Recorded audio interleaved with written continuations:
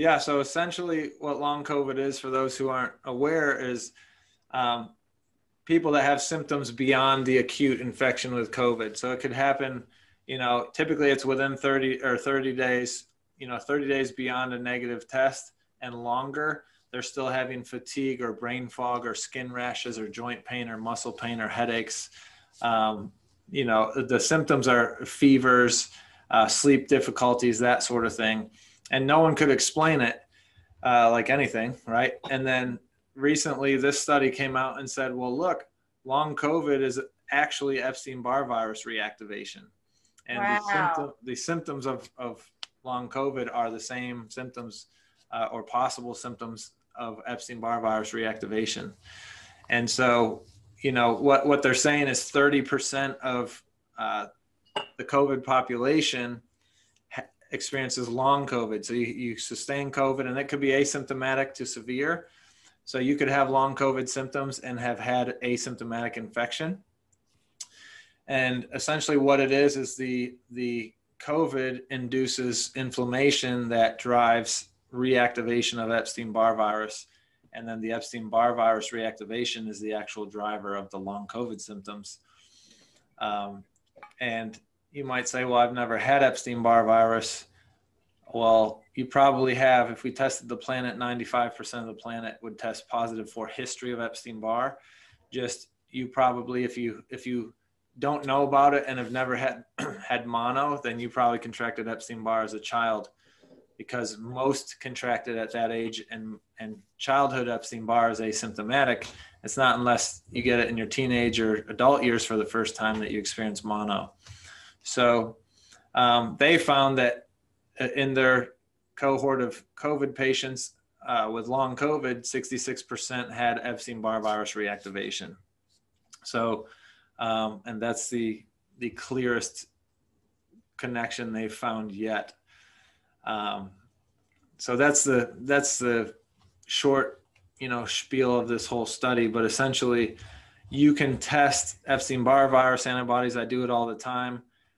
And Epstein-Barr virus early antigen, IgG, or viral capsid antigen, IgM, are what indicate reactivation. In the study, they had 2 patients where both of those were negative, but they had long COVID symptoms. So they tested them for Epstein-Barr virus DNA via PCR in the blood, and they were positive. So that would be a third way to try it or to test for it.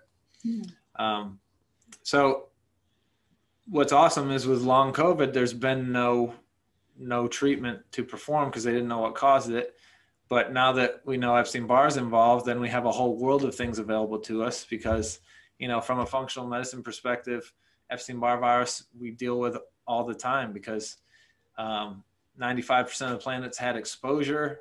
A percentage of those people, it's clinically relevant at any given time. So if you're in my office and your history and symptoms and stuff suggest that it's involved, we'll run Epstein-Barr virus antibodies to see, is it clinically relevant now? And if it is, what do we want to do? Principles over pandemic, same things we do for COVID, essentially. Support antiviral immune defenses. We can do things that are directly anti-Epstein-Barr. We want to practice the antiviral nutrition, get antiviral sleep, do antiviral exercise, take vitamin C, all the things that, Fauci says doesn't work, but have worked since before Fauci was born. So that's awesome because, these people don't need to suffer any longer if they work with someone that can help them, So that's basically the topic for today. We all probably know someone with this going on. They just might not know what long COVID is, but it's like, hey, I'm having undulating fevers and sleep difficulties. I don't know why. Came out of nowhere. Well, maybe they were an asymptomatic COVID that now have symptomatic long COVID, again, driven by Epstein-Barr.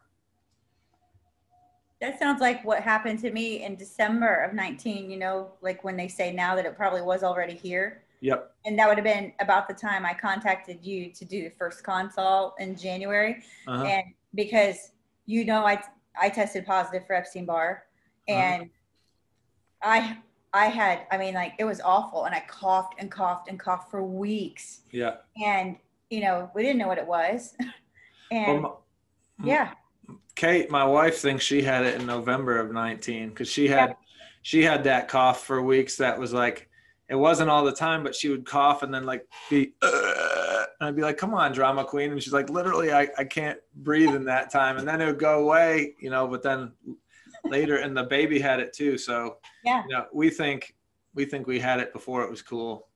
yeah. Or at least they did. I think I've had it twice. And I think that I had it before it was cool in February, but then I had it after it was cool too. Yeah, So Scott had it last July when it was cool. yeah. Yeah, And hot. and hot. Nice. Yeah, it's even making me rethink my Super Bowl party. What I thought was a IBS major knockdown.